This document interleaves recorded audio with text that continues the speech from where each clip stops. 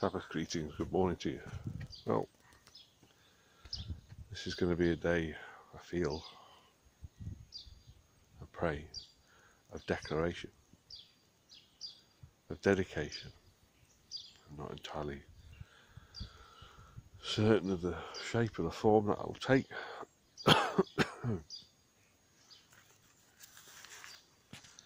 As the Bible says, few are powerful or highly born. 1 Corinthians. I stand at the gate of my home, a home that originally I dedicated one part of it to the Lord, and the Lord has responded by dedicating the whole part, or sanctifying the whole part, not to me, because of who he is and what he's done and how he's moving in my life. I've been out of work now for over a year. I've applied for many jobs abroad, and although I have no means or income, he has helped establish me to keep my head above the water, and it's all I can do to establish and dedicate and give myself over to whatever work he has in mind for me to do. And that's going to be the establishment of the Church of Carpe Cruxis. Seize the cross.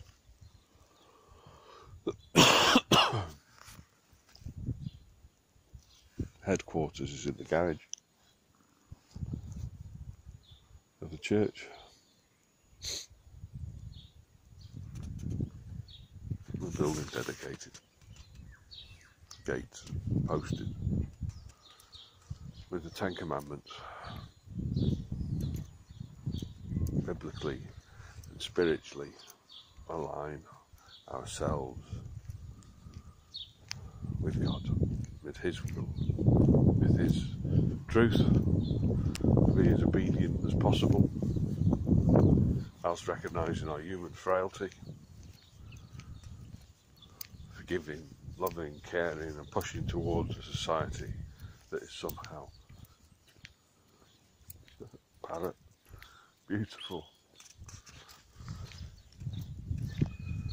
and more loving than the one that we currently live in, this neighbourhood which I pray for. A fine example of disparate, unhelpful, uncaring, self-centred 21st century philosophy.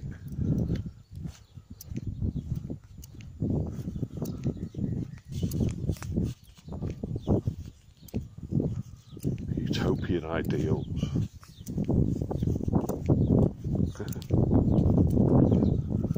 Of course, utopia being based on human ideals and human endeavour. Selfishness which says, "Good morning," only when responded to with a good morning.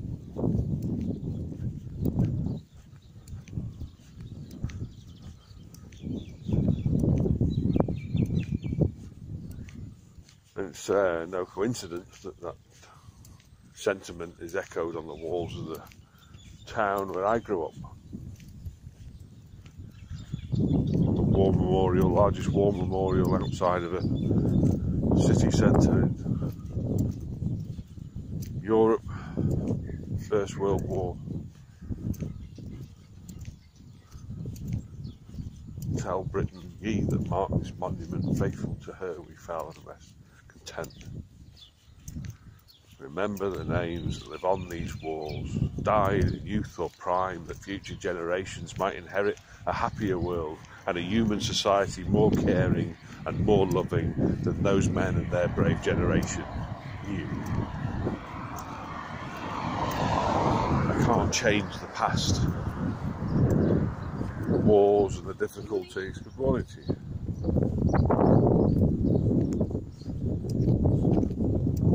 The sufferance, the sickness, the iniquity and the disease. What I can change is my attitude and my walk in response to that, and how I choose to overcome it, what I choose to profess is the way, the truth, and the life that is Jesus Christ. Oh, you may say, and you hear people saying, oh, so many wars have been caused by religion. Well, that's not true. There have been wars caused in the name of religion. But there's one study of all the wars that have ever been fought in all the world, in all the history recorded. Less than 10% of them are because of religion. The majority of them are about things more common to the human condition: greed, power, need for more land, need for resources, need to show off, the need to be in charge.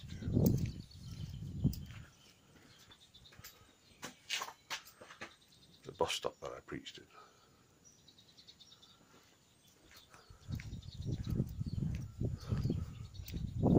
It's nice and warm.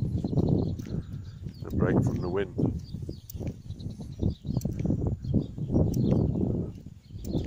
Why now? Because it's necessary. Because that's my standpoint, my calling. Why here? Because this is where I am. This is where God has placed me. And it's unto Him, to Him, that I, dedicate everything that I am.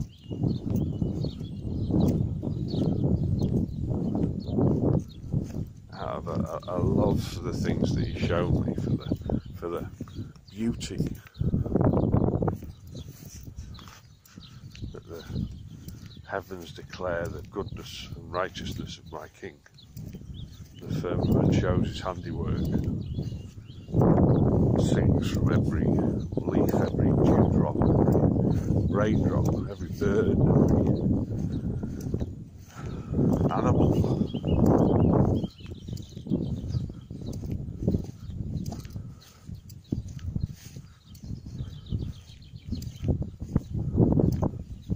Parrot.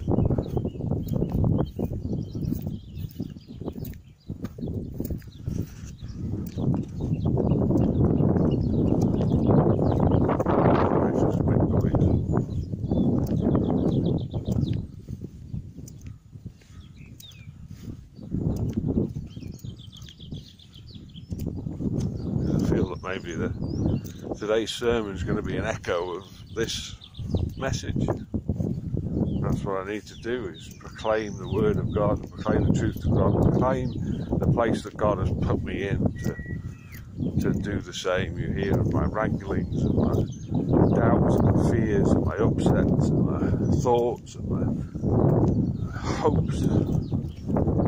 But to really focus them and to bring them together is to overcome the negative, overcome the doubts and the fears, and begin to proclaim and profess who I believe myself to be, and who I believe myself to be here, because I can totally and completely vouch who I believe Him to be. He's the God of the Bible. He's the God of Isaac, the God of Abraham, the God of Israel, not the physical place, but the spiritual place. He's the great I am, and I am not Him. But I stand for Him. I want to be like Him. I want to know Him more. I want to walk with Him and talk with Him. I want to meet with Him. I want to be obedient to Him. And I pull faces because that's difficult for me.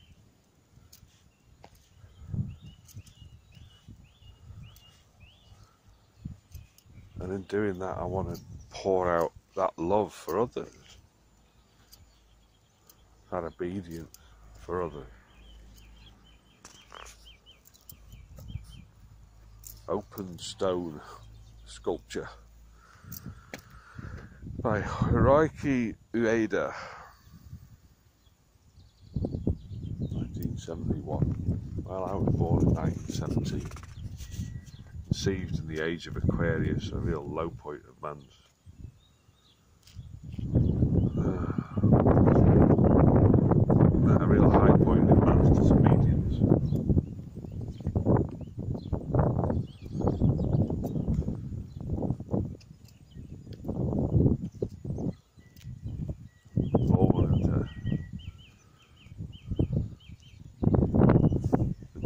nation, the death of a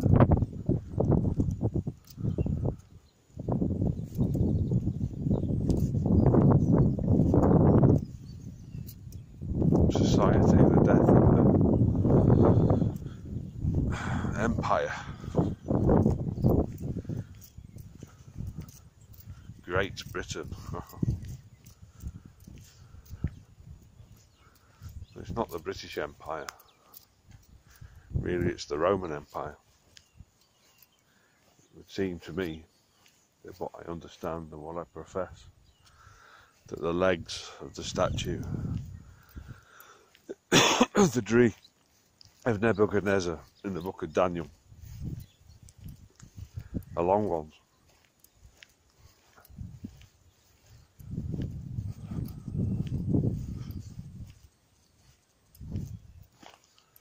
How do I qualify that? Pounds, shillings and pence. The fact that Cadbury's own the copyright or the patent or the ownership of Imperial Purple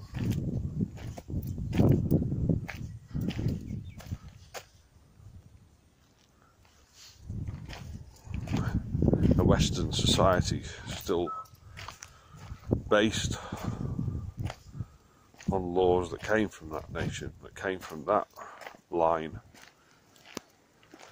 still operates at its fundamental level on a servitude of an elite. Some say would be fascist, but in truth is Romanesque.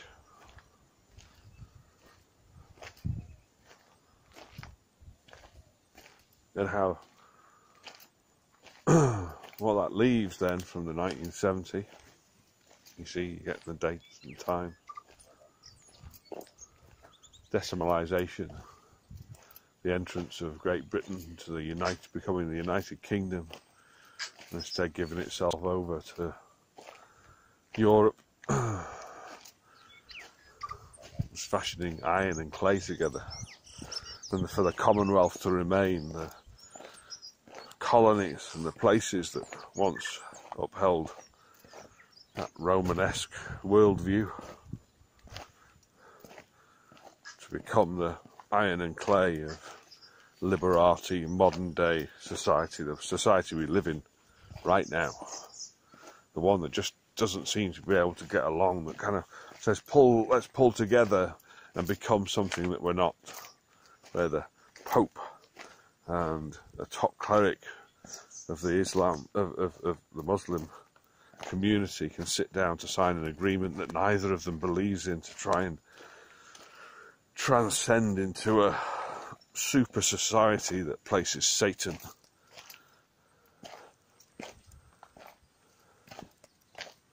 in the Temple of Jerusalem.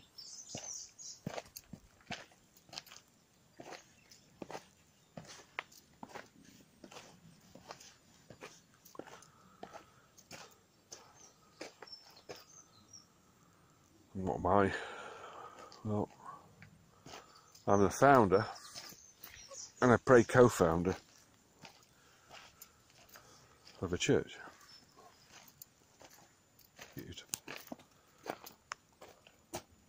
A church that's still maintained in a covering of blessing of the Lord, my God. Well, why found a church? Aren't there plenty to go to? Well, in the same way that I've travelled the world, but barely seen a tiny part of it, I've been to many churches, but barely seen a tiny number of those.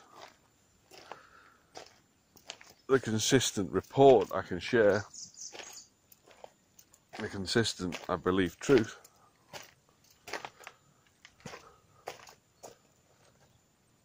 this is not one that's biblical. There's not one that's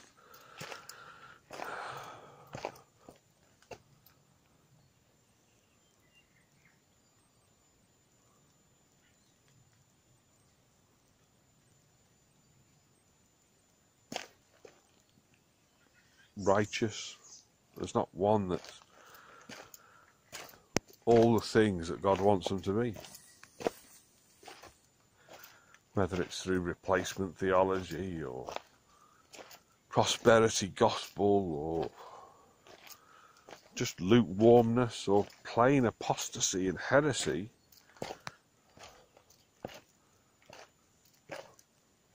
there's not one that I've been to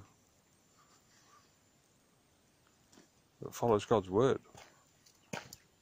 I've been to churches where the Holy Spirit's moving. I've been to churches where, people are on fire for the Lord. I've been to churches where outwardly things are happening, and of course we're aware of the mega churches and the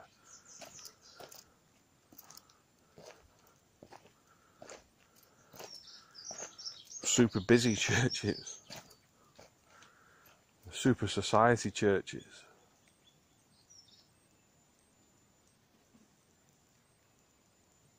From my experience,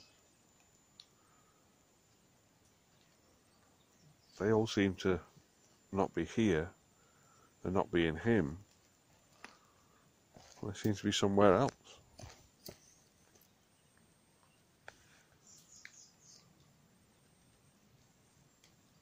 But as you scratch away at the surface, as you delve deeper into a fellowship,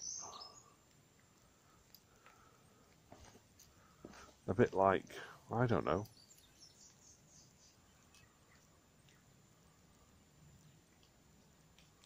the Gestapo or the Masons or the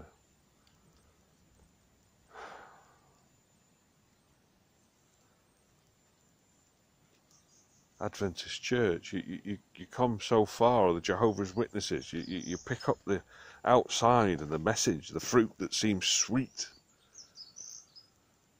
The Gestapo, did you include those in those? Yeah, the Gestapo, they're the elite force in the German army. They're the intelligence and righteousness, and they follow the things of goodness. But as you eat of the fruit, you find yourself torturing and murdering and killing. Or in the Adventist Church, you find that the message that they're following and preaching and teaching is actually the one that says you must wear this and you must eat like that. You must follow not this light, but another.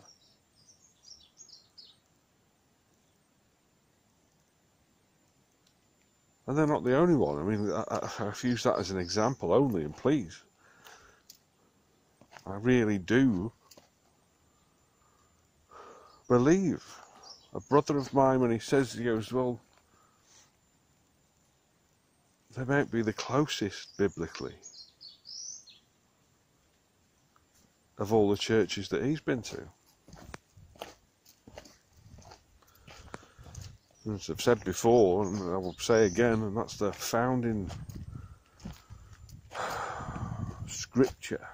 One of the reasons that really one of the things that really pricked me, one of the things I believe the Lord's led me to, is Luke 18:8b, a part of a verse in the Bible, a brief word from the Lord of hosts and the King of kings himself. When the Son of Man comes, will he find faith in all the earth? We seem to be thinking we're doing it all right, and it's obvious that we're not.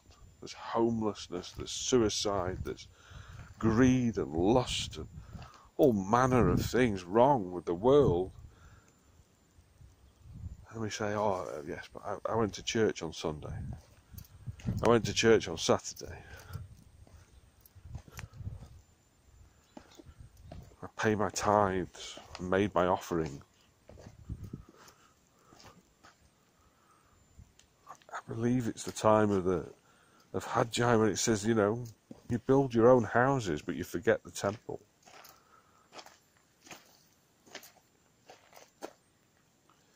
You wear the fine clothes and stand in the doorways. You don't follow the Lord of hosts. You don't follow Jesus. You don't follow God.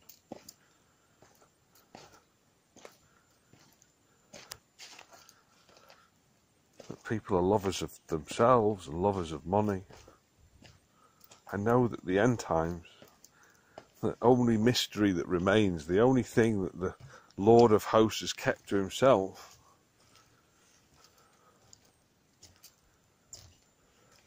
is the time of his coming. His second coming. And what do I press into? What do I believe in? What do I call and walk towards? And what do I pray for? As I've shared before and I'll share again. Ezekiel 47. That a spring may rise up from the temple, a trickle, and flow from the temple. Within 1,000 cubits it's an ankle deep, and another 1,000 cubits it's knee deep, and another 1,000 cubits it's waist deep, and another 1,000 cubits is a river that no man can cross, a river that on the banks of which the trees come down to drink, and then they bear all manner of fruit. And then where the river meets the sea is sweet. I wrote this week the notes I'll probably preach from today. You know, if God wants to bring a billion Muslims to the faith, to the truth, he'll do it. If God wants to bring... Good day to you. Let's get the open stone in shot. Mr. Organised. I didn't do that on purpose.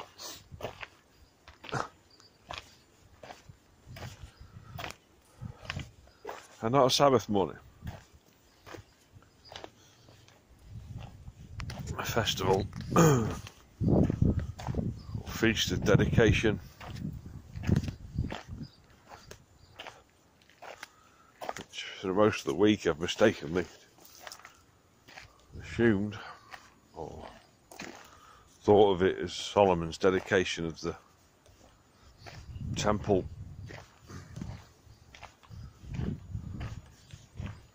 In reality, it's the uprising of the Maccabees.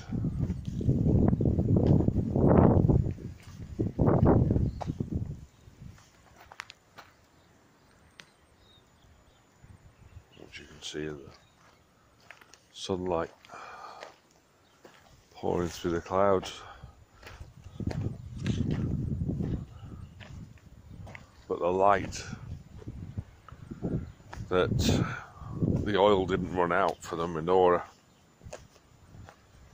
Bottle only enough for a day's burning, a day's oil, echoing a previous miracle.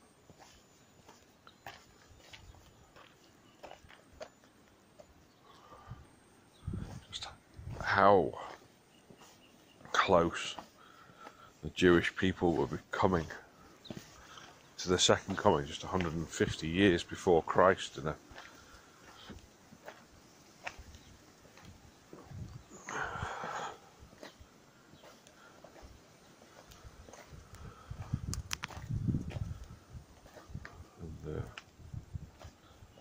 harbingers and portents evident.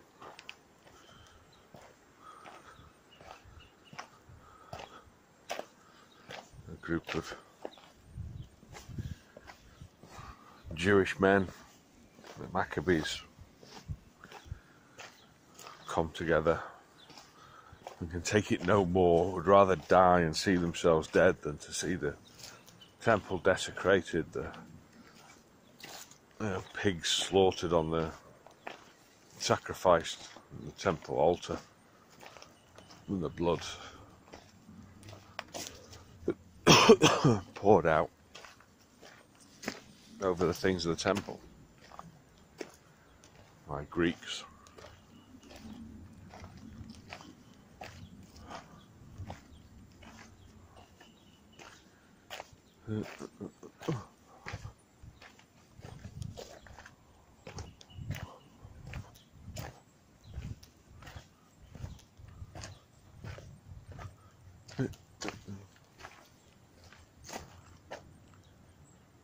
And I'm wondering what to talk about.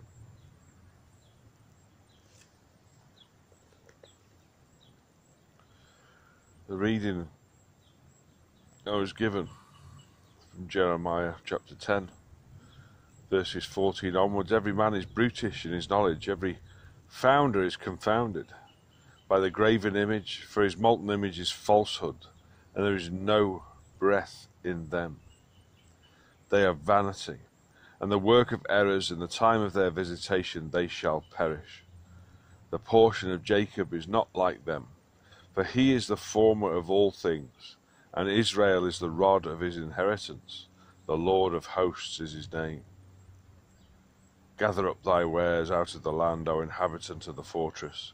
For thus saith the Lord, behold, I will sling out the inhabitants of the land at this once, and will distress them, that they may find it so.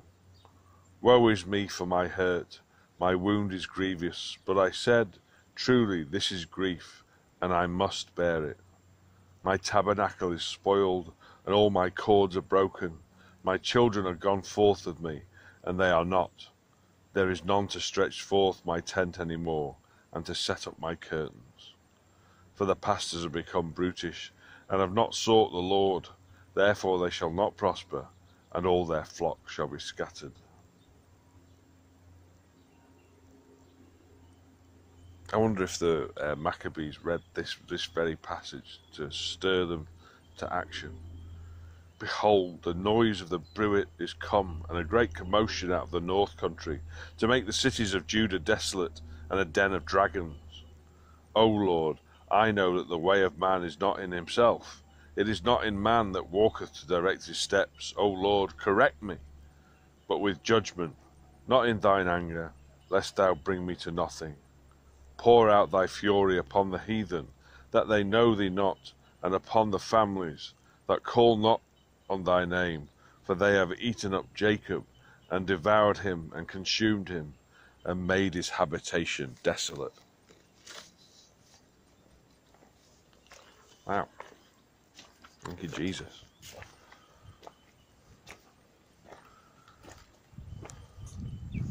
It's amazing to me how the Bible talks to us. How it's not like any other book. And you can almost be like looking over your shoulder thinking, is somebody watching me? And you open, that was I've not picked today's reading that I've chosen. It's not part of some liturgy or some regular pattern of reading. And yet in each of these things, and in all of these things, the Bible can speak to us. And the knowledge of that was what governed people to make liturgies, to make regular patterns of reading. My experience, my witness, if it counts for anything, is that if we honour God, if we go with the right heart and the right mind to seek his will and his way, to seek his counsel, he meets us there.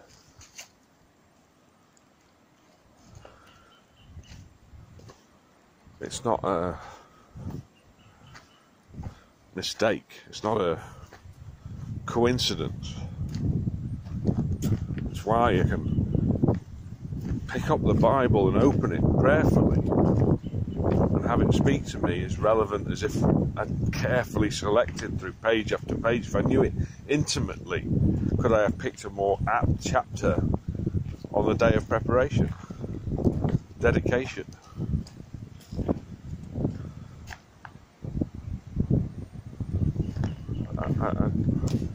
I don't know. I don't think so. It doesn't feel so. It's so relevant, that passage, to what I'm talking about, to what the day is and what it represents, that the first time I read it, I completely missed it. And again, that's just how God is. He reveals himself and he shows himself in such amazing ways.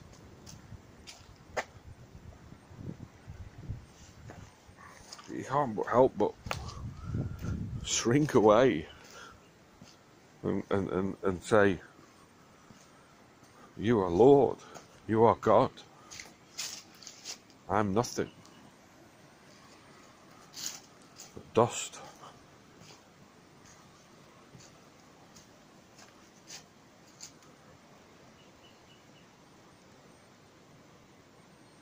And yet, as one pastor put it in India, but God. those sentences, and that was repeated since I've been in New Zealand. But God, you see it every so often in the Bible. But God.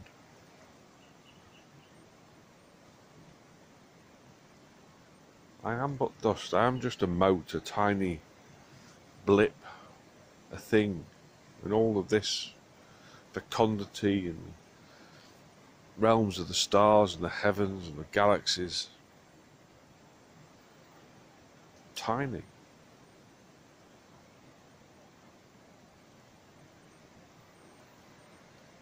And yet loved. But God loves me. But God yearns for me. God desires to walk with me and talk with me. I'm an image, made an image of Him. He sent His Son to die for me, to be a bridge, to open a way that even a buffoon,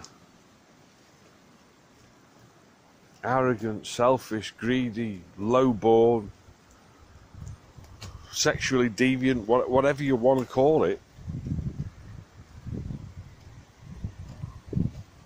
I have a place in the universe. I have a calling, a relationship with God. The birds and the trees and the plants and the stars, their relationship is intimate. It's given. Whereas mine's something to be received, discovered, opened, poured out, filled up.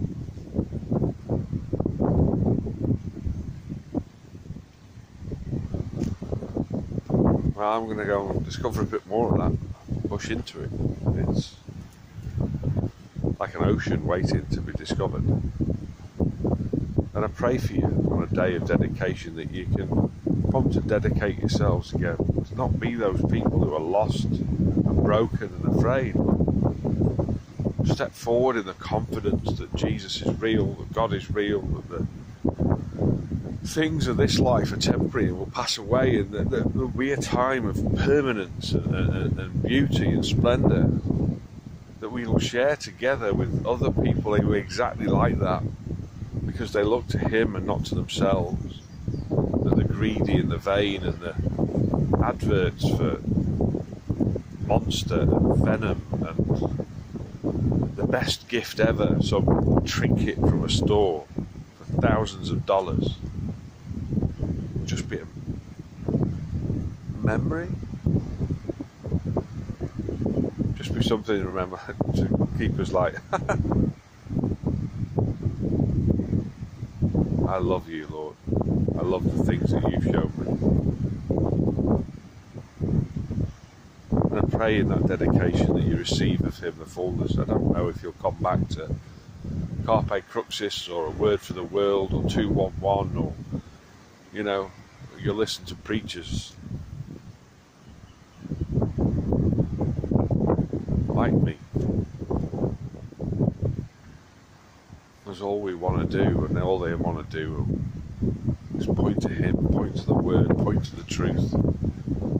Jesus Christ is my Lord and Saviour. He can be your Lord and Saviour too if you would just but accept Him.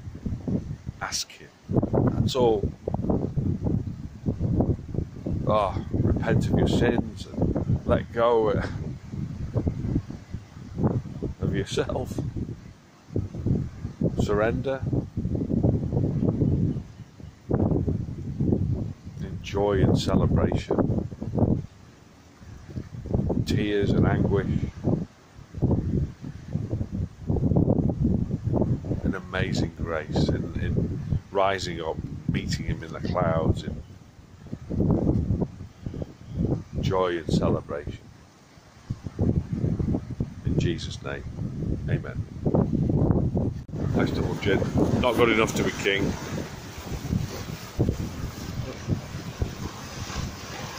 Read from First Chronicles, I think. How Saul failed to do what God had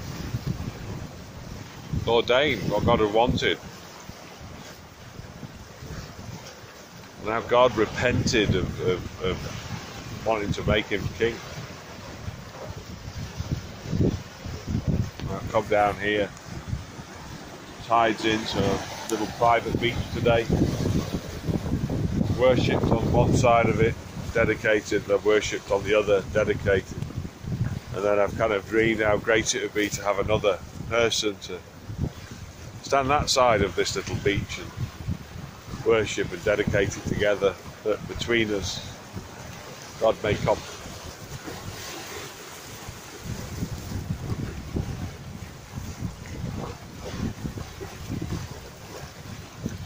Christ is everything, shouldn't be enough for us, sufficient for us, and yet we yearn for fellowship, company, physical contact. God can caress us in the breeze, drops of rain, the lap of waves at our feet. You know, obdurate, stupid humanity. Yearn for a hand to hold.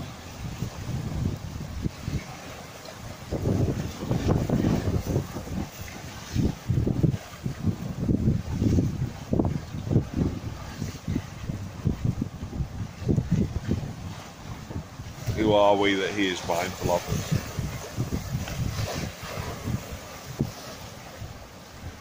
Who can be forgiving? You know, it can be the raging. This is just an inlet. Beyond the spit of land over there is the open ocean. God's like that, you know, here, and also out there. So all the bits in between and around, above and below, in.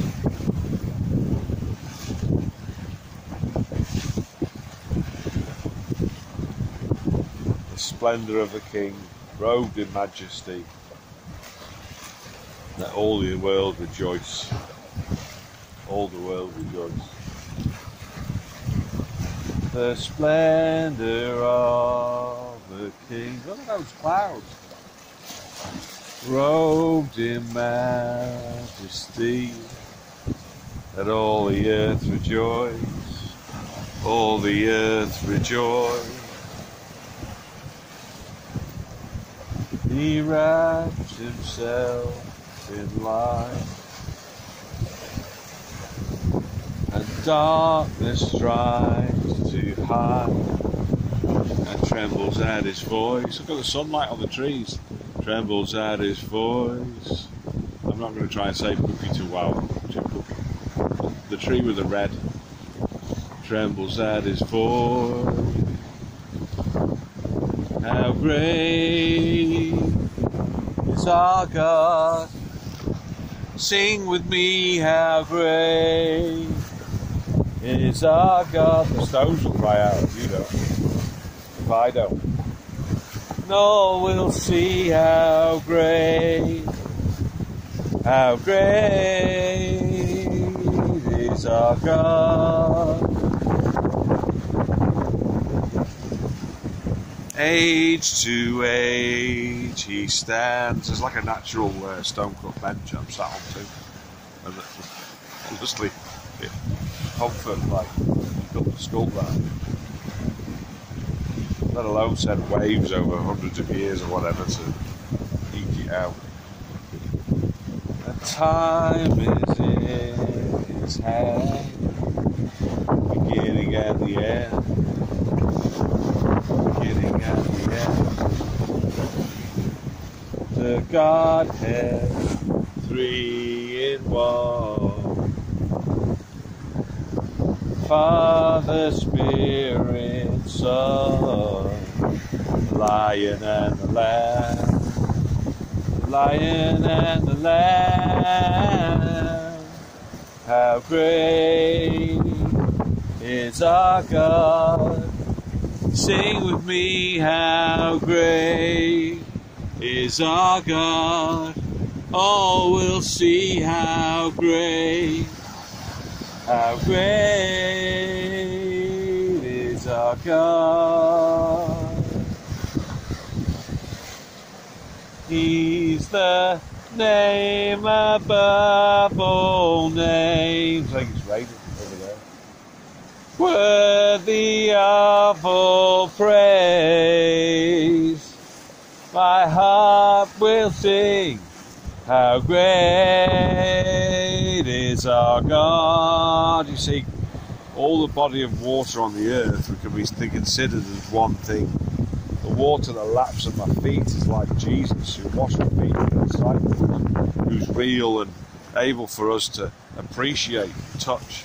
The Holy Spirit is like the vapour in the air around us, the clouds and the stuff necessary for us to breathe and for, I don't know, things to happen, plans to happen. And the ocean, our Lord and Maker and Creator, is like the vast uncharted territories beyond the mountains.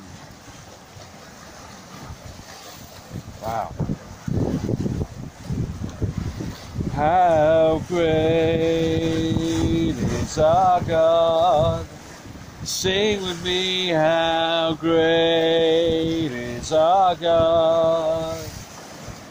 How great is our God. If you're not joining, join him. Ask him. If you want to know more, go on carpetcruxes.net. Look around. There's links on Carpet Cruxes to other preachers other than me. Come down here to Auckland, New Zealand, and share in the wonder and splendour of an idiot's reprise.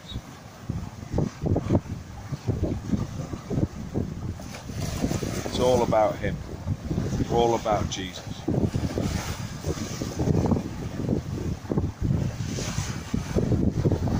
Who can wash you clean, who can shape you into a comfortable seat.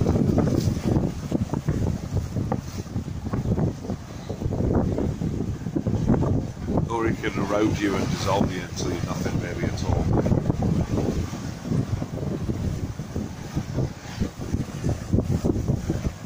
I know what he wants to do. So happy Hanukkah, be blessed.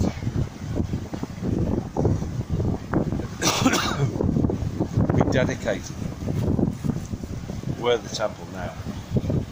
Until he's coming, it's not some physical pile of bricks in Jerusalem. It's in me, it's in you. It's in sore need of dedication, cleaning, of resetting, of returning to the things of him and the truth of him. Not religion, not set of rules, although the commandments are something we should return to and aspire to, not legally, but obediently.